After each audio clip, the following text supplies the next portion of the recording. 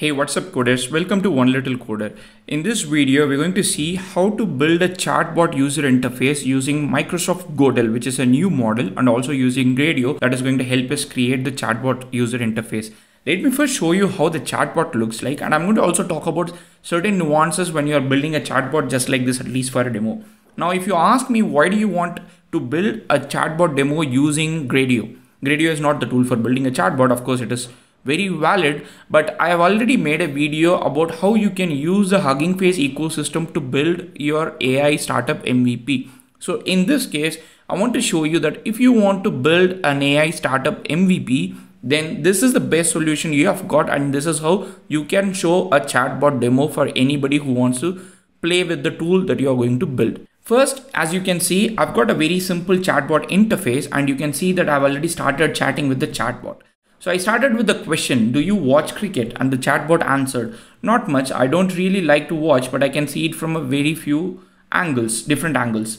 Then I asked T20 versus Test. If anybody who knows cricket, then I'm talking about T20 cricket, which is a 20 over cricket, and Test cricket, which happens for 5 days. So the chatbot ideally is supposed to know what am I talking about. And in this case, the chatbot or the model understands that T20 versus Test is about asking about the cricket and the choice. So it says that is really tough. The ODI is a lot of fun. ODI stands for One Day International, which is a different format of cricket where 50 over matches played. And then finally I ask why, and then it says it is a game that we can play for a long time instead of T20. You might have noticed at this point that one, the chatbot has some understanding about cricket. Second, the chatbot also remembers what we sent at the start. Like for example, we started with cricket and then we are talking about T20 versus Test. And when I say why, it understands that why I'm asking this question, not just simply why random answer, but then says, you know, T20 versus Test. Now I'm going to say, who's your favorite player? And then I'm going to send the message. And I hope that this is going to link it with the cricket, the context that we are talking about. It says, I like the Indian national team the most. We like to play for the World Cup in the fall. So it doesn't say what is a player, but again, it stays within the context of cricket. So finally, I'm going to ask a question. Do you know any type of dismissal? So let me ask, like in terms of cricket, there are a lot of different ways to get out. Probably not. The best players are the ones who play the most. So this is not the relevant answer, but you can see how the entire conversation stays within the context of cricket and everything that we have spoken about. So this video tutorial is going to teach you exactly how to build something like this using completely open source solution, and you can also deploy it on Hugging Face Spaces for free if you want, and this is running on CPU, so you don't need a lot of computation. So let's get started to learn how to do the same thing. So for now, I'm going to stop this cell so that I don't eat a lot of computation. First thing is, this Google Colab notebook will be linked in the YouTube description as a GitHub repository, so you can click it and then start loading it inside your Google Colab notebook. So if you do not know how to do it, open a new Google Colab notebook and then go to file, click file, and then say open notebook. Once you click open notebook, you can select the GitHub and then click give the GitHub repository loaded. Option 1. Option 2, you can select file, click upload notebook, and then you can download the IPYNB notebook file and upload it here. So these are multiple ways you can open it. If you are quite familiar with this, that's completely fine. If you are starting from scratch, that's completely fine. This tutorial should be ideally telling you or teaching you how to do it from scratch as well. So like I said, the model is grounded open dialogue language model. If you want to know a lot of details about the model paper is linked here in the starting of the notebook. I'll link the same thing in the YouTube description as well. So you can click that and then see how the model is built, what kind of language data is used, what kind of tasks, downstream tasks this model can do, and a lot of benchmark scores. Once that is done, now the next step is for us to install transformers and Gradio. Transformers is for us to load the model and do model prediction, and Gradio is for the user interface. Once you have successfully installed transformers and Gradio, the next step is for us to set up the chatbot model. So in this case, from transformers, import auto model for sequence to sequence language model, and then the tokenizer as well. So unload, import torch. So now you have got auto tokenizer dot from pretrained, load the model. We are loading the base model. As you can see, we are loading the base model, but you have got models of different sizes. on Hugging Face Model Hub. So at this point, the tokenizer and model is going to get downloaded from Hugging Face Model Hub. And as you can see, it is getting downloaded. And once it gets downloaded, we need to define a predict function. Predict function where it can take a query, a natural language query as an input, and then it can get a response just like a chatbot response. One caveat here is that because this is a chatbot, we just do not want to respond to the question that is sent to us, but we also want to have a context of historic information, the history. Just like our chatbot where I spoke about T20 versus test, the chatbot had an understanding about cricket. When I talked about players, the chatbot had an understanding about cricket. So for us to give that context to the chatbot, we need to have the entire context in place. And that is what we're going to do it using history. And this is achieved on a Gradio interface by using something called a state. So Gradio state is passed from input to output during every iteration so that the interface has that context, the information that is passed on to the model prediction. I'll get into the details about what is it. So this is a very simple function. You have got a function called predict. It takes an input, ideally a text input, and then it also has a list that's called history, which I just said it's going to contain the historic information. The way this model works is you have to have three important things. One is instruction, the second is a dialogue, and then the third is a knowledge. Now, what is an instruction? An instruction is what you tell the model what to do. So it says instruction, given a dialogue context, you need to respond you need to respond empathetically, which means the model is going to respond empathetically. You can change this to respond angrily. You can change it to respond with grounded knowledge. You can change it to a lot of things. If you especially give a knowledge context, then you can change this, and you can refer to the paper. It has got different instructions how you can change the model to perform in a different task. Now, what is a knowledge? In our particular case, we did not give anything to the model as a knowledge. But for example, you are building an enterprise chatbot and you have got a lot of knowledge based articles about your own company. Let's say you want to build this for customer support. Your customer support already has a lot of technical information. So you don't want this model to take something randomly from the internet and give it, but you want the model to learn from the knowledge that you are supplying, maybe technical information, maybe a product version. These things are very specific to the industry or to the product that you are building it. Even if it is finance, healthcare, it could be domain specific knowledge, it could be product specific knowledge, it could be company specific knowledge, it could be that particular context specific knowledge. So that is the knowledge that you would ideally give it here. So if you have a knowledge, the way you give a knowledge is you can say knowledge, and then you can plus, and then you can give the actual knowledge in here. Knowledge plus, you can give the knowledge in here with space. But right now we don't have any knowledge because this is just a small chit chat application, friendly chat. So we are not giving any knowledge in here. So that's something to keep in mind. If you want to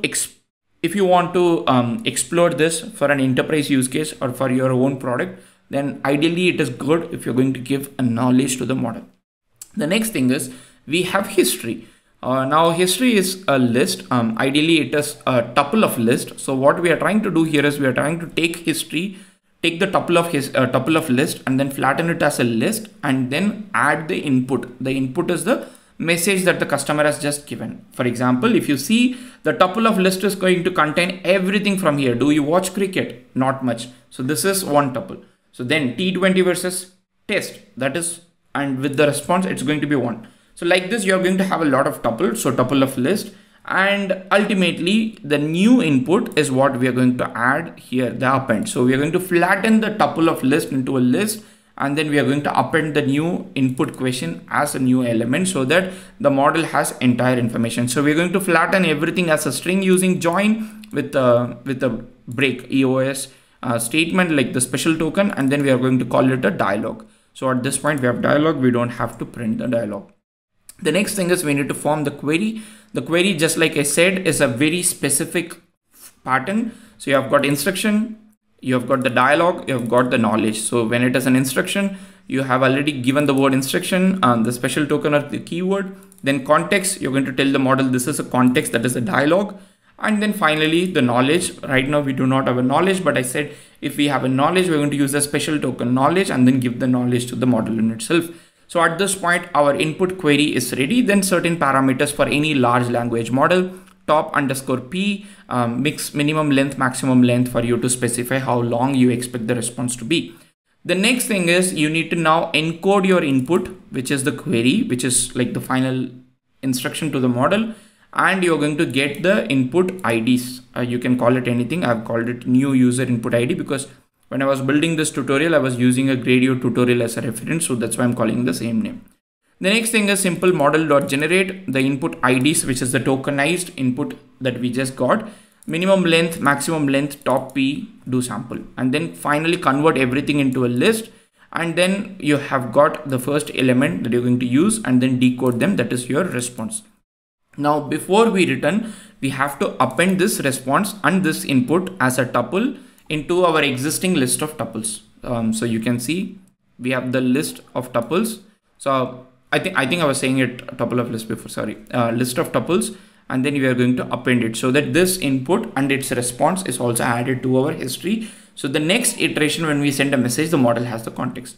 Now, finally, we are going to return history, history. The reason why we are going to do it is because like I said, when you're building a chatbot UI or any user interface with state, a Gradio state, you have to return the input state. You have to catch the output state. So in the input also you have a state, in the output also you have a state. So when you're going to return, you have state, and when in the input also you have state. So this is more like your state, and that is what this is. So this defines our simple function to create a chatbot. To quickly summarize, we have a function called predict. This is an input text. This history is the state, the context, which is a list of tuples, and then we have the instruction. We have the knowledge, which we do not have right now, and we have the dialog, which is actually the input message along with the historic message, and then we form the query and we have certain model parameters, and that query is now encoded, and that encoded IDs are given to the model.generate file to generate the output. Then the output is decoded, and finally it is appended to the history for the future transaction or future chat messages, and then finally return the message and the state history, history. And we are going to build our Gradio user interface, which as usual is the simplest part of this entire thing, because the Gradio application does the heavy lifting for us. A very simple interface, doesn't look like as simple as it is. Like if you want to do it using React or any latest JavaScript framework, it is not going to take only 3 lines of Python code, of course. But in this case, we have simple import Gradio as gr and gr.interface. We are not using blocks, we are using interface, but if you want to use blocks for better customization, you can of course go ahead and do it. Function is predict, input is text and also the state, output is the chatbot, the response, and also the state. And finally, we have got the language. The chatbot indicates that this is a chatbot output, not just simply a text output. If we say a text output, it is going to just display as text, but because it is a chatbot output, it takes a tuple, splits it into one user and another user. So that's why you get to see this interface like a chatbot related interface. Launch with the debug is equal to true, share is equal to true. Debug is for us to see any error. Share is equal to true is for us to get an external URL if you are going to launch it on Google Colab or anywhere else. Let me run this, and then once I run this, it is going to create the interface for us. Let's see how long it takes. And like I said, this entire thing runs on CPU, so you can see how much inference time it takes. Let me ask a question. Let me say, how are you doing? How are you doing? It's doing well. Thanks for asking. Did you eat your food? Okay, it says I had about half a dozen different foods in one sitting. Don't you think it's going to make you fat? That's okay, I eat a lot of things. Cool. Do you have any thoughts for my dinner? What's your favorite food? I like biryani, and it's delicious. I don't have a lot of food. Okay. Do you like my food? Do you know what's my favorite food? I don't know. Okay, I love the biryani. Like the shit. Okay, so now at this point you learned that we could make a chatbot that looks good, that responds cohesively, that responds with knowledge, It's really good. I mean, at this point, I should probably end this tutorial and then I should move on. But I would like to tell you one thing before I shut down this tutorial, which is this chatbot has been built from Reddit data, and anybody who knows about Reddit knows that Reddit is not just simple knowledge, but it has got a lot of nuances that are not always good. For example, if you are building a corporate application, you don't want the chatbot to respond to the customer saying that I like the shit out of it. I mean, that's not how a lot of corporates work. Like if you have a company that responds like this, that's well and good, but that's not how most corporates work. So at this point, you can do two things. One, you can build an input filter. First of all, like if the user is going to respond something, let's say using a foul word or toxic word. So one, you can have a filter at the user input end and it can filter out things. Two, you can have a filter at the output end, just like what Stable Diffusion did. Like you can have a not suitable for work against FW kind of a classifier at the end, or a simple even rejects to say if any of these words come in the output, then you're going to say, you know, this output contains, or you can just skip it and then ask for the chatbot to create something else. Because if you ask the same question again and again, it's going to get different responses because of different seed values. So it's very important for you to handle toxic words, not just toxic words, NSFW words, toxic words, words that you don't want the chatbot to talk about. Like just like how you do stop words in a text analysis. Like these are the words that you are familiar with. You don't want off and. I think that is just like that. You need to have certain words in the dictionary that you say your chatbot, you don't want your chatbot to respond back. So it's very important for you to do that. That's point number one. Point number two is you can also play with the instructions here. Given a dialogue context, you need to respond empathetically, or you can say, you know, now you can use it in different forms. You can say angrily. So I don't know how it works. Let's see. If you're going to see something that's not really good, let's see. So this is another place where you can play with the instruction, different kinds of instruction. This is very similar like prompt engineering. You know, you can play with the different options and then see how it goes. So the chatbot is running. I can say, how are you doing? I'm doing okay. I don't know what to say. What's your name? My name is Abdul. Let's see, what does it say? I'm going to be in Australia. Are you happy? Yes, I'm in Australia. It's a nice place. I'm sad. How old are you? What's your mother's name? Okay, I don't see anything angrily at this point. That's good. Like I'm recording this video. I don't want it to throw something bad. But the point is, you can also play with the instruction and then give different kind of instruction to the chatbot and then see what kind of responses it makes. So it's very important for you to keep in mind when you have such a project at an enterprise level, you handle all these things.